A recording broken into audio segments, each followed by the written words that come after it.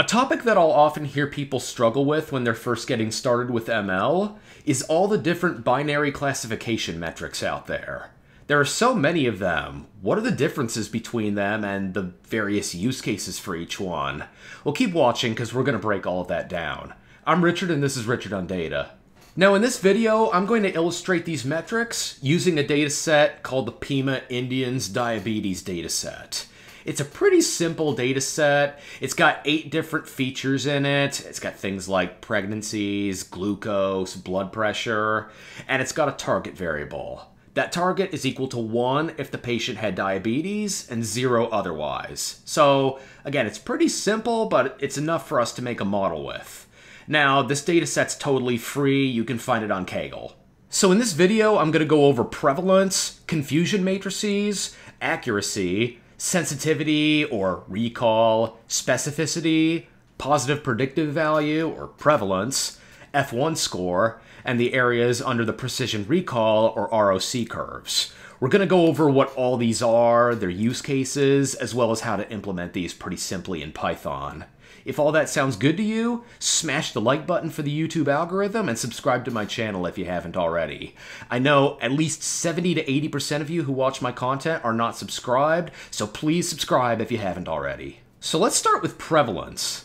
And now, this one isn't even a measurement of the performance of your classifier. It's actually just a basic descriptive characteristic of your outcome variable.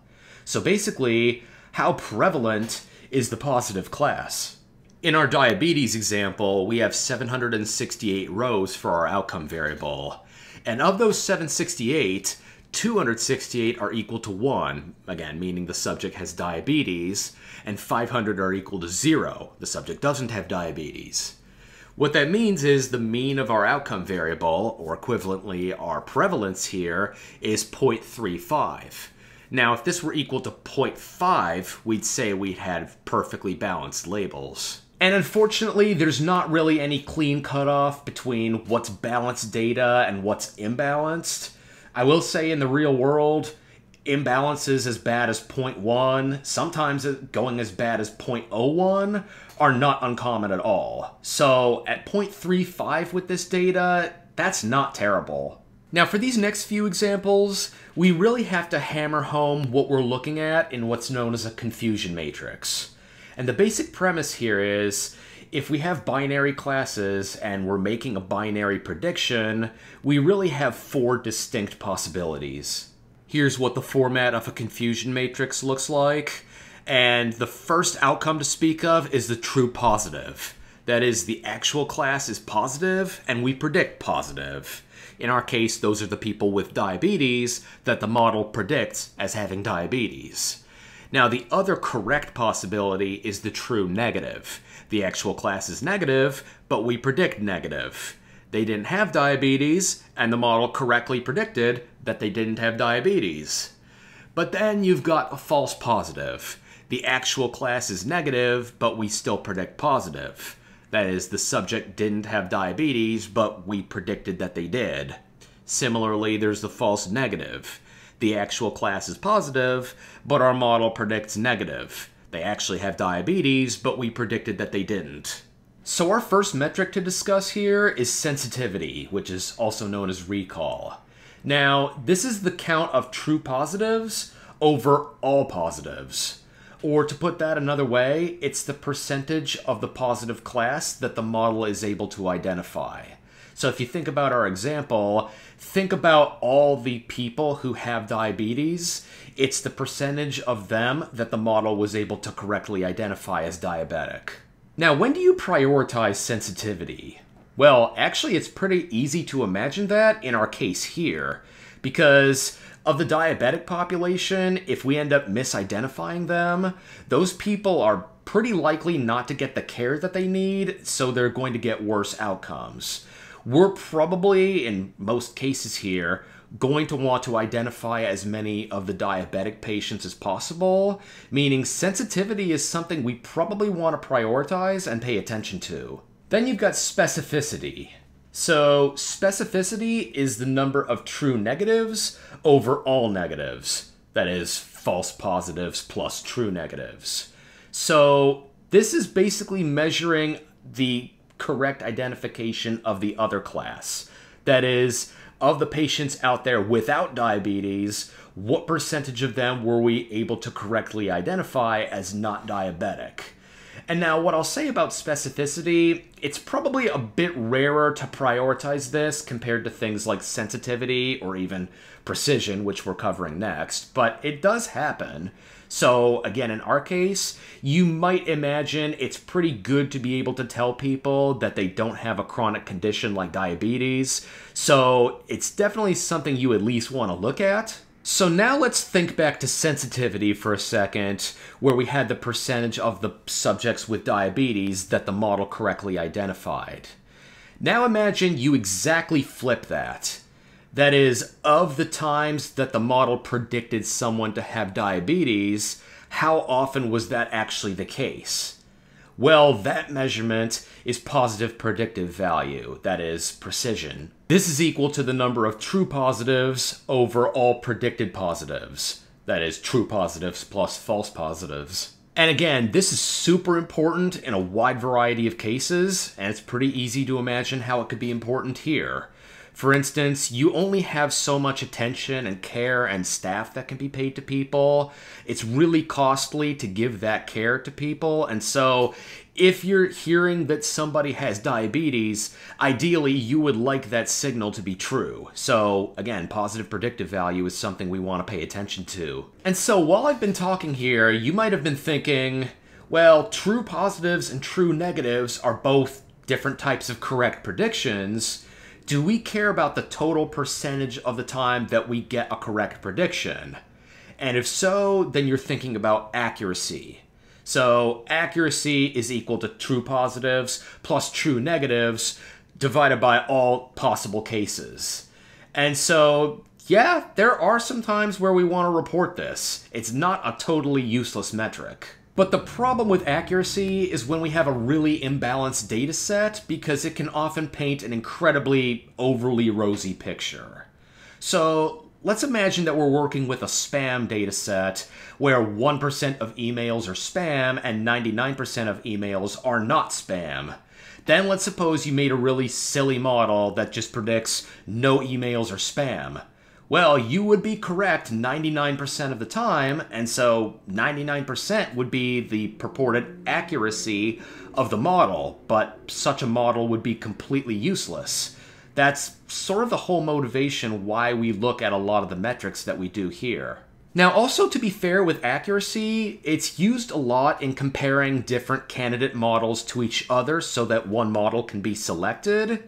It's just used significantly less for reporting the model's overall predictive capability. Also, to some extent, you can use the case I made with accuracy using an extreme exaggerated example to poke holes in all of these metrics. So for instance, if you make a model that predicts everyone has diabetes, your sensitivity is going to be 100%.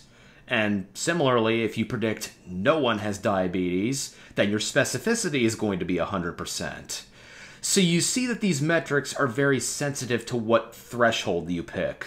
For example, if you set a model to predict a positive class, if the probability of that positive class is 10% or higher, your confusion matrix is going to look radically different than if your model were to predict the positive class if it found that probability of positive was 50% or higher. Now, this is really where you start to see we need some sort of balanced metrics, because there's an inverse relationship between sensitivity and specificity, as well as between sensitivity and positive predictive value, that is, between recall and precision. If that all seems like a weird concept, just imagine this in the context of our diabetes data.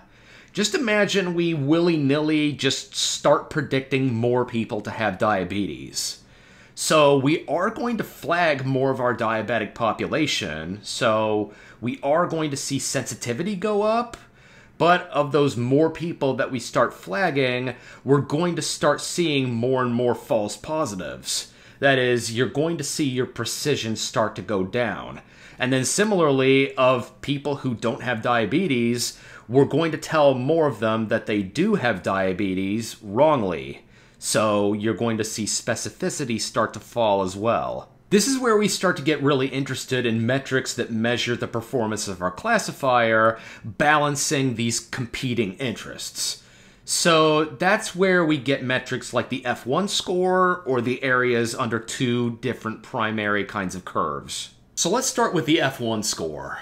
Now the F1 score is equal to the harmonic mean between precision and recall. So it's really a sort of weighted average between the two. F1 score is calculated as a 2 over the inverse of recall plus the inverse of precision. To put that another way, it's equal to 2 times precision times recall over precision plus recall. Or again, equivalently, it's equal to 2 times true positives over 2 times true positives plus false negatives. Now, the problem you're going to run into with some of these balancing metrics is that there's not really a good cutoff for what's good and what's bad. Naturally, an F1 score equal to 1 would be perfect, and equal to 0 would be perfectly wrong. There's not a ton you can say beyond that because it is pretty sensitive to the class imbalance. And now this brings me to my favorite metrics of all, which is the areas under the curves. And there are two key curves to know about. Those are the receiver operating characteristic curve, or ROC curve, and the precision recall curve. Now, these curves and the area under them tell a tremendous story about the overall performance of your classifier. So let's start with the ROC curve. With the ROC curve, you've got false positive rate on the x-axis and true positive rate on the y-axis. What you're essentially doing is looking how well your classifier can balance sensitivity and specificity. And now, here, let's say you have a diagonal line equal to y equals x.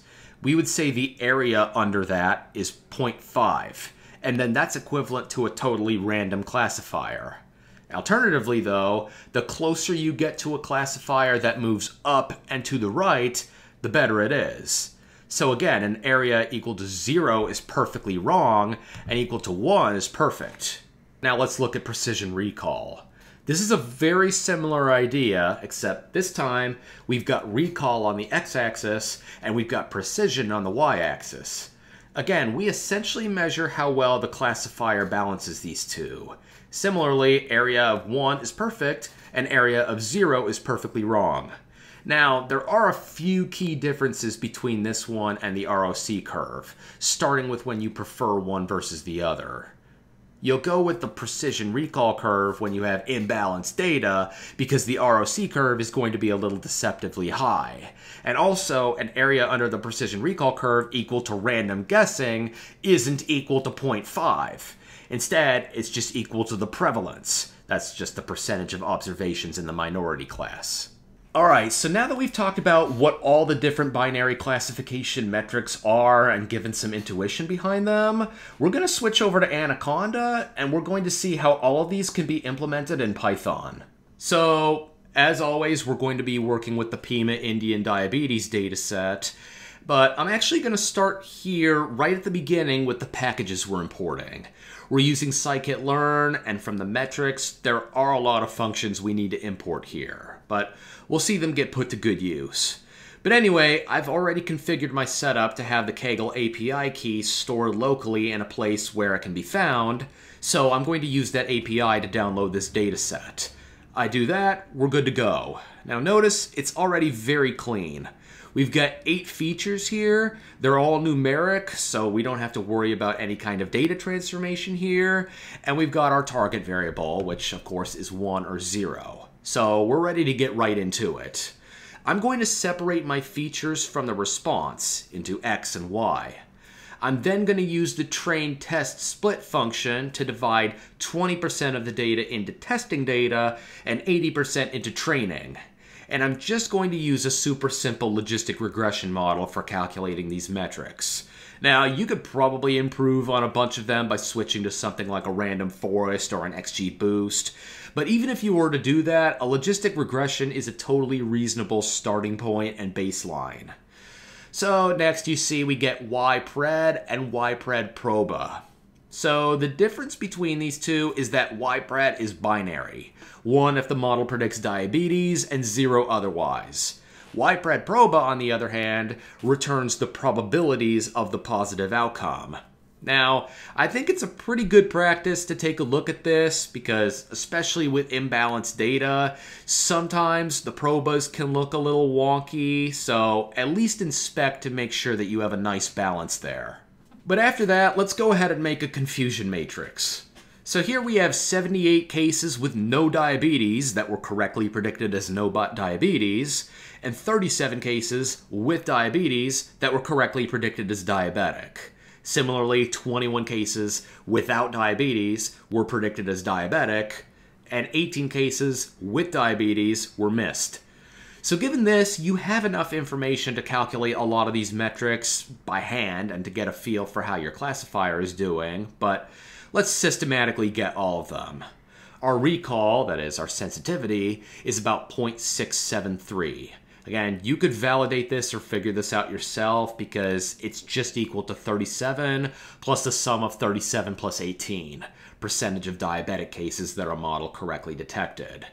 I'm not going to go through that same exercise with all of these, but we can keep going. Precision is about 0.638, specificity is equal to 0.78 repeating, and accuracy is equal to 0.747. And we could get F1 score, which is around 0.655. Now down here is where we get to the really fun stuff.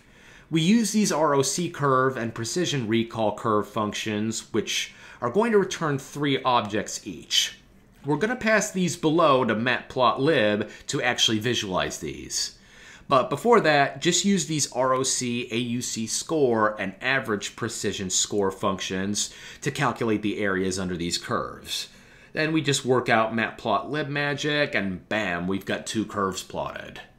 So you see with the ROC curve, we've got a reference line at y equals x, so we can easily see how much better we're doing. And yeah, at an AUC of 0.81, this model performs extremely reasonably. However, it doesn't tell the whole story because we look to the right at the precision recall curve, and we see the area under that is 0.71. Now, here we mentioned our class imbalance is about 72 to 28. And again, that's really borderline. Like, it's not the worst class imbalance ever, but this is a case where I think the precision recall curve is a bit more useful. It tells a slightly better story about our performance, in my opinion. So that about wraps up our discussion of these classification metrics. And now, in my opinion, the best way to tell a story about how well your classifier model is doing is really through a combination of the confusion matrix and the various curves. Because, as I hope you understand now, as one thing goes up, something else is going down, so you really need to tell a balanced story. Above and beyond that, the metrics that you should care about and prioritize are really most based on what's important to you and your stakeholders, real-world considerations, and then also your class balance. So you should really ask the question before you make any model or perform any analysis, what is the purpose of this? And then metrics are just means to that end. So thanks for watching this video. If you enjoyed it, smash the like button. If you didn't enjoy it, you're certainly free to hit the dislike button as well. Let me know down in the comments section, what do you think? What's your favorite classification metric and why? Then I'll see you all in the not-so-distant future. Until then, Richard on Data.